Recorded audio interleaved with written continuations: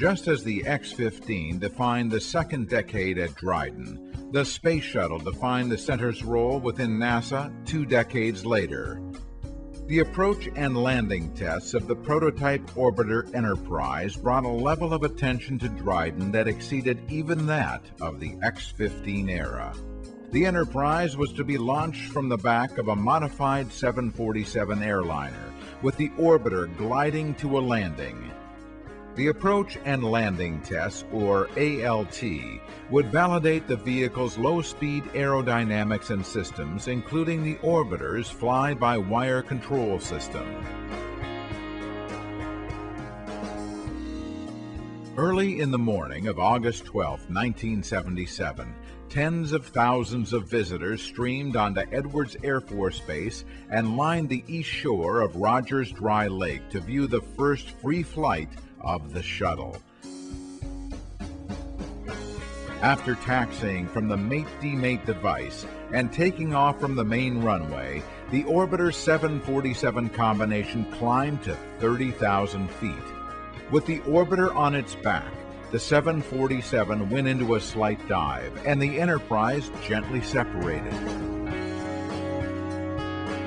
As the 747 banked to the left, the Enterprise banked right and glided to a successful landing on Rogers Dry Lake bed.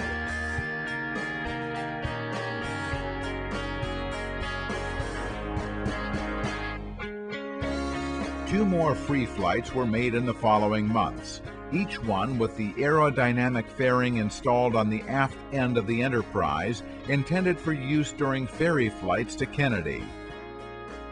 On the fourth flight, the orbiter's fairing was removed, and the descent was steeper and faster than on earlier flights. The fifth and final free flight in October 1977 was to demonstrate a safe landing on the Edwards main runway instead of the lake bed. Each side of the runway was lined with employees and guests of Dryden for a closer view. The release and glide were uneventful, but as Enterprise neared the runway, a problem surfaced. The fly-by-wire computer system had a slight delay responding to pilot commands, and rapid control inputs led to a pilot-induced oscillation, or PIO.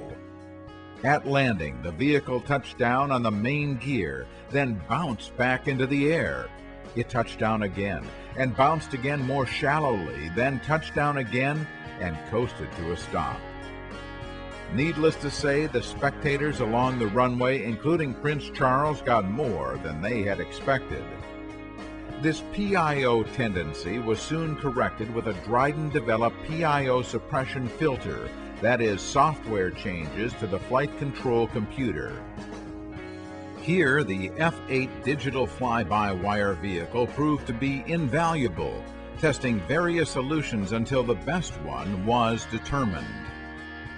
3.5 years later, in April of 1981, the excitement at Dryden was at a fever pitch again, with tens of thousands of spectators lining the east shore of Rogers Dry Lake, and 1,000 or more news personnel scattered around. A loud double sonic boom signaled the return of the Space Shuttle Columbia back from a 2-day mission to space. Edwards Air Force Base was and continued to be the primary landing site for the Space Shuttle until 1984. Since then, Edwards is considered the primary backup landing site for the shuttle.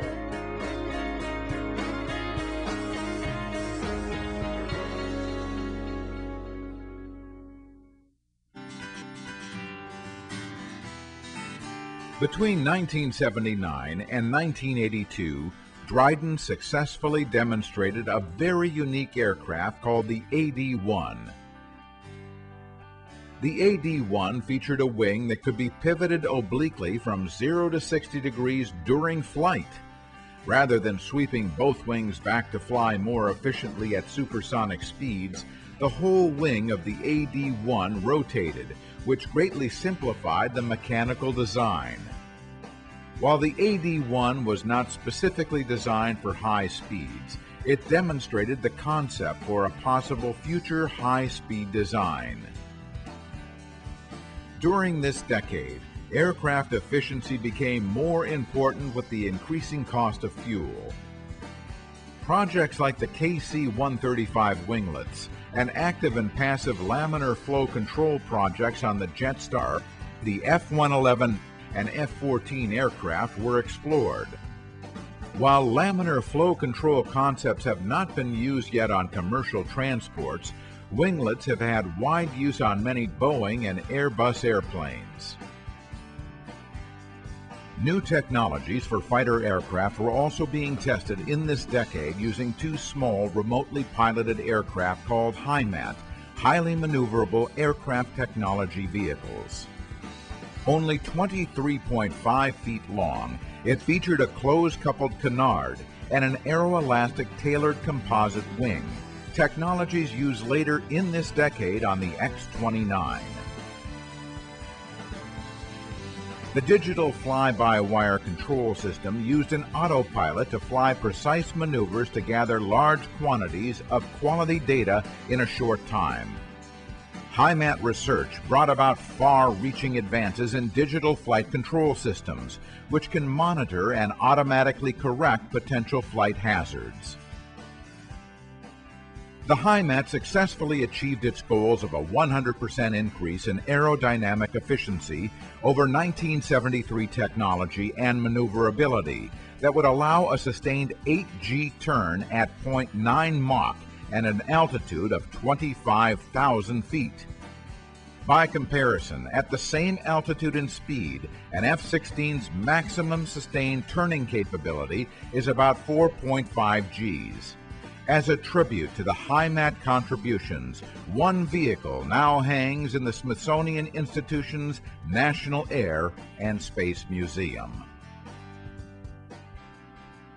In 1984, NASA and the Federal Aviation Administration, FAA, teamed up for a flight experiment called the Controlled Impact Demonstration, or CID. The project's goal was to crash a Boeing 720 airliner to test a fuel additive designed to suppress post-impact fire.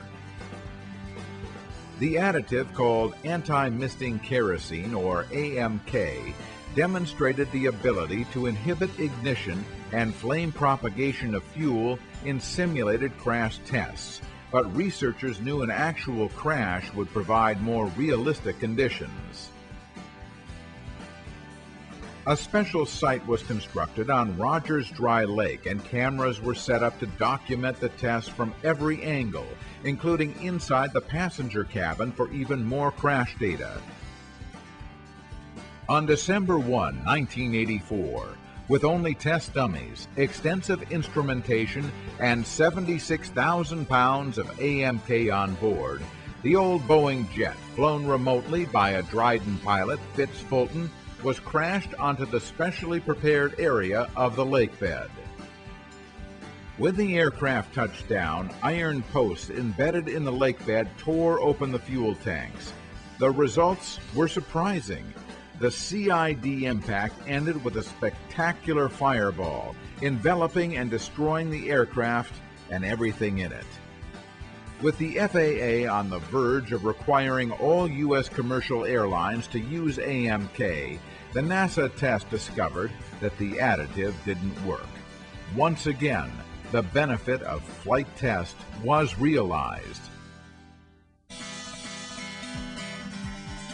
The X-29A forward swept wing program marked the return of the X-planes to Dryden after a 9-year absence. The two-phase program ran from 1984 to 1992.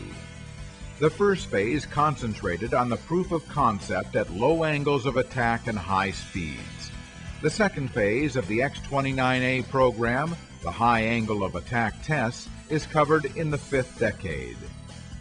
Two X-29A aircraft were built as technical demonstrators to test a forward-swept wing with advanced composites, variable camber, and a thin supercritical airfoil. Also tested was highly unstable and highly augmented multi-surface controls that required an extremely high-gain, triple-redundant digital control computer with analog backup. The fiber strands of the composite aeroelastic tailored wing on the X-29A were specifically aligned to allow it to twist under load. The twisting relieved the loads at the tip, preventing structural divergence or breakage at high speeds. The digital flight control computer system provided sufficient artificial stability and predictable handling qualities in a very unstable aircraft. Moreover, its supercritical wing contributed to good maneuvering and cruise characteristics in the transonic range. Despite these accomplishments, the predicted higher lift-to-drag ratio did not materialize, being about equal to or slightly less than the then-current fighter aircraft. The fourth decade brought much publicity to Dryden with the Space Shuttle flight's controlled impact demonstration and the revolutionary X-29A.